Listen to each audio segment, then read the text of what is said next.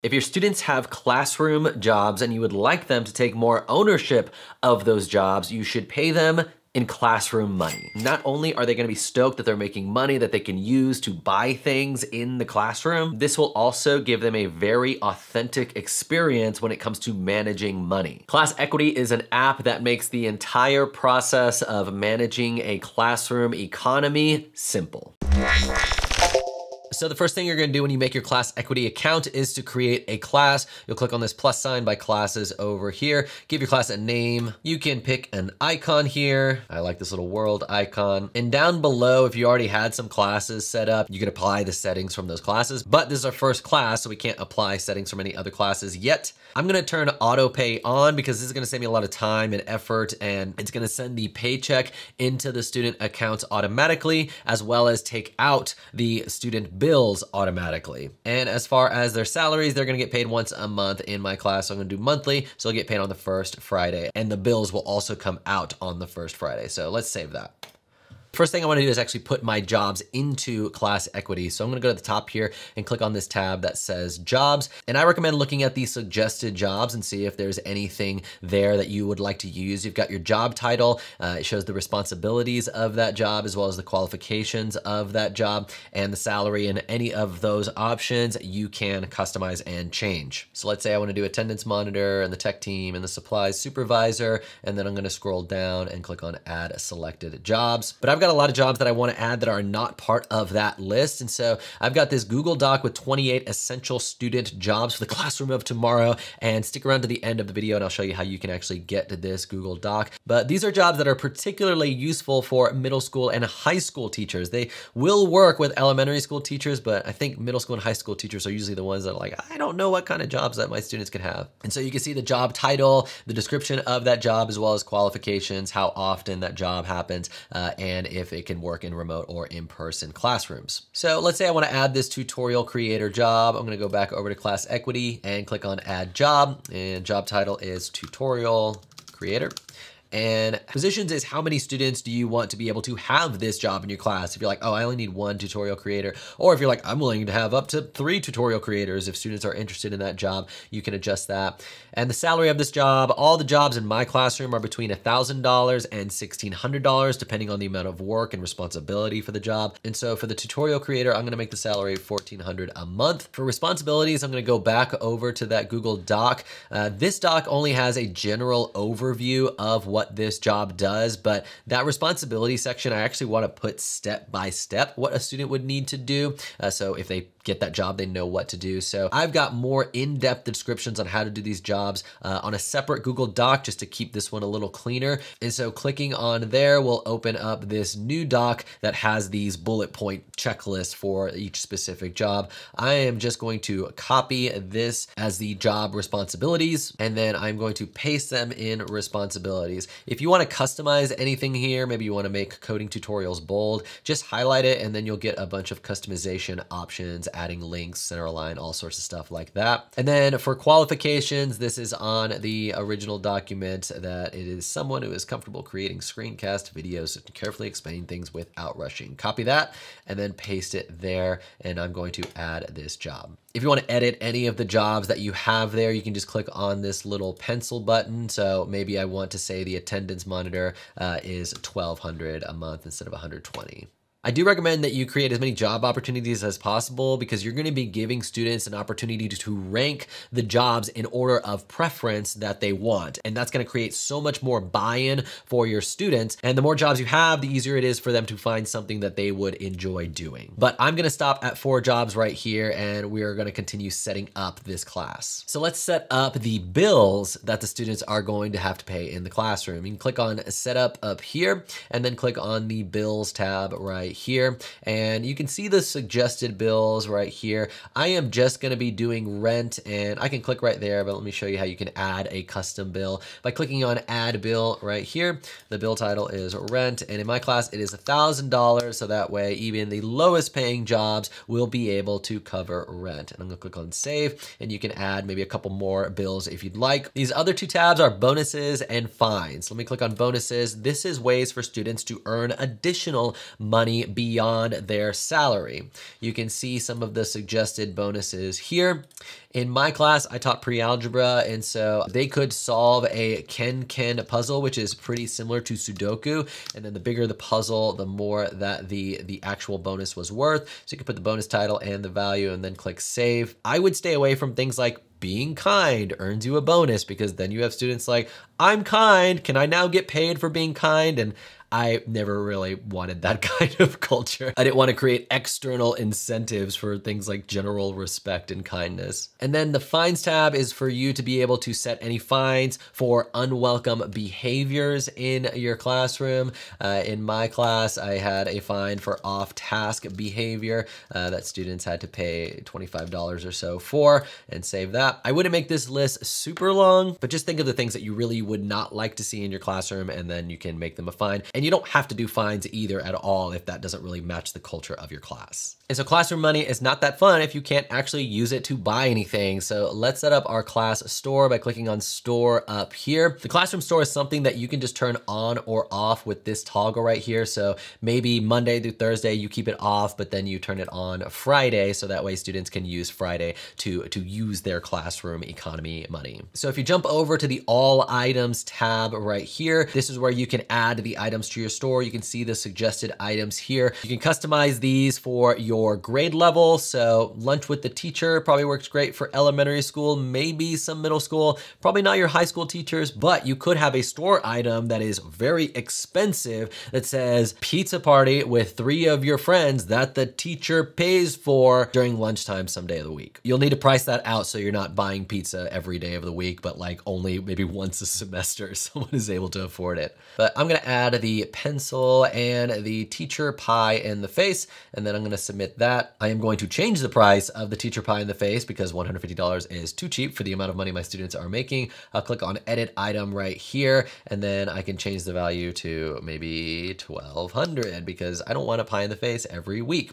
You can upload your own picture or use one of the avatars that are here and click save. By default, these items are in stock, but maybe you run out of pencils. You can make it out of stock so students cannot purchase it because you don't have any more of them by clicking on this little eye, and then it will no longer appear in the class store. I actually had a job where a student would fundraise for items to put in the class store, or in our case, we had a classroom auction, and then they had a letter that they took to businesses to say, we're doing a classroom economy. Would you like to donate items to our class store? And surprisingly, a lot of companies were like, oh yeah, here's a gift card, or here's this toy, or here's this book. And then you could put those things in the store and then set the price appropriately so students would actually have to save up a little bit to get them. So that's another job option for your students. You could also grab a ton of things from the dollar bin at Target, throw it in here, and students will buy it. And so now we are ready to start adding students here. So you can go over to the students tab right there, and you can manually add students yourself by clicking on add student and then clicking on student info there. Put their first and last name and username and password. I do wish there was like a bulk add feature because this would take forever if you had a lot of students, but maybe not as long if you teach elementary school and you only have one class. If you teach students that are old enough to create their own accounts, you can click on add student and then use the class code option, which is what I suggest. And so Roger here is going to actually create a student account.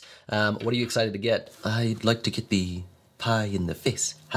So the first thing he's gonna have to do is put the class code in. I recommend you project your class code up on the screen and have students do this in class so that way you can help them and support them in it. Then they're gonna put their first and last name, username and password. For simplicity's sake, I would have some kind of naming convention that your students follow, like maybe your last name underscore their first name dot last name. You knowing the naming convention will be helpful for when students forget what their username is. And then as far as the password, I would just make sure that you have students write it down somewhere or share it with you so that way you have it documented, because I guarantee your students will forget these usernames and passwords. So just have a way for you and them to be able to access it somewhere when they do forget. I believe ClassEquity is going to integrate a sign-in with your Google email. So if you're a Google school, I would go that route because it's gonna be way easier and no one's gonna have to remember passwords. All right, so Roger's gonna sign up here, and this is what he is going to see when he logs in. The first time Roger does log in, he is going to apply for his job. And so he's gonna click on the pre-algebra class over here, and it's gonna show all of the available jobs as well as how many open positions for those jobs there are. Roger the robot wants to be a part of the tech team, so he's gonna click on tech team, learn a little bit about the responsibilities and qualifications, and then if he wants to apply, he's gonna click on apply now. This is where he gets to rank his choice, if this is his first choice, second choice, or third choice in job.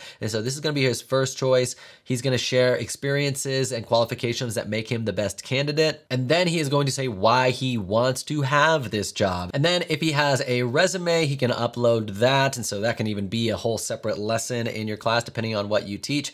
And then he's gonna submit his application. And then he's gonna do the same thing for his second choice and his third choice of job. If I go back to the teacher view and then click on pre-algebra down here, and then click on the jobs section at the top, I will now see that we do have a pending application from Roger on the tech team. And when I click on his name, I will see his application and his resume. And then on the top right, I can see if this is his first, second, or third choice. If I want to give him this job, I'm going to click on hire student. And now you can see he is listed under employees instead of pending application. But maybe you have a student that didn't submit an application for a job, but you would still like to assign them to a particular job. You can drag and drop them over to that job, and then it'll ask if you want to hire them, and you'll say yes. And so you can also see here that students can have multiple jobs if you would like in the classroom. I'm going to take Roger off of this supplies job though, since he did not apply for that. And then back on the student view, what's nice is you can see on the right side here that we have the job the student was hired for as well as their responsibilities. So that is always accessible to them. So they always know exactly what is expected of them of their job. So from this view right here where I'm in pre-algebra and I have the students listed, I can actually make transactions and deposit or withdraw money from these student accounts in a variety of ways. So first, I'm gonna change the view to this grid view. I think I like that a little bit better. And let's say I wanna add a bonus to Roger right here. I'm gonna click on the little check mark and I'm gonna say send bonus right there. And then I can pick which bonus I would like to add to his account and then click on submit. In the same way, if I want to give him a fine, I can click on his name. Right now he's the only student, but I can also select all my students by using this toggle right here. And again, it's only gonna select him because he's the only one, but I can send a fine as well, and then say off task behavior and then submit it. Now you'll also see that I can send the paycheck and send the expenses, which is the bills that I have. I have that set on auto, so I don't have to do that. But one thing when you click on either of these is maybe there's another expense that I want to charge the student. Maybe they bought something in the auction or something like that. Under other, I can say auction item, and then I can say the value of the auction item that they paid. And since this is under expenses, it will be a withdraw from their account. And then I can click on submit. Now, if I jump over to the dashboard of the student view, you can actually see all of these pending transactions. The way ClassEquity works is they actually have to do the math to do the withdrawals and the deposits. And so in this case, rent came out automatically. And so they didn't have any money. So that puts them in debt, $1,000, negative $1,000. But Roger did get his salary for being on the tech team, so he's gonna click on deposit. And since his current balance is negative $1,000, but he's depositing $1,000, you have to say what the new balance is, which is 0. I don't love this feature, and I taught math. I just kind of want the students to be able to just see all their transactions, but I believe they may in the future give teachers the option to turn this off. So I'm gonna go ahead and do the rest of these transactions. So after several transactions, Roger has a balance of $375. He can now buy something from the class store. So he's gonna jump over to pre-algebra and he's gonna click on store up here and he is going to add a pencil to his cart. And since he has $375, $10 is gonna be taken out. His new balance is $365 and he's gonna pay for his pencil. Jumping back to the teacher view, if I go over to my dashboard, you will see that I've got a new to-do item that Roger wants to buy a pencil, and then I will have to either approve or deny that purchase. And in this case, I'm gonna accept, approve that transaction. And maybe I want to see all of Roger's transactions. The easiest way to do that is just to search for Roger up here and then click on his name.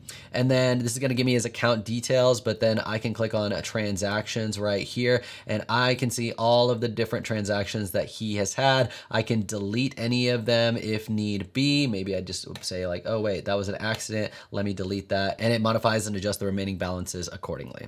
So if we go back to the dashboard, a few of the other things here. So in addition to the student search and the to-do list, you've got this quick action feature. So if you ever just want to send one transaction to a student, you just find that student and the class that they're in, and then give them the bonus or the fine or whatever it is that you want to give them. And on the left side here, you've got this class overview that you can either filter by all your classes or individual classes. And then you can also sort students by either the most bonuses or the fewest bonuses. And that way, if you have students that are flying under the radar and they're just not really getting much bonus money, you can kind of track that a little bit easier. Regarding pricing, everything that I've shown you is on their essential free plan. And then the pro teacher plan gives you a few more options, including having a co-teacher in your classes. And then they even have a custom school plan if you want your entire school to be implementing this class equity system and connect students to multiple teachers and things of that nature. So click here if you'd like that Google Doc emailed to you that has the entire list of class jobs. It'll also have a link to the document with the instructions that I gave my students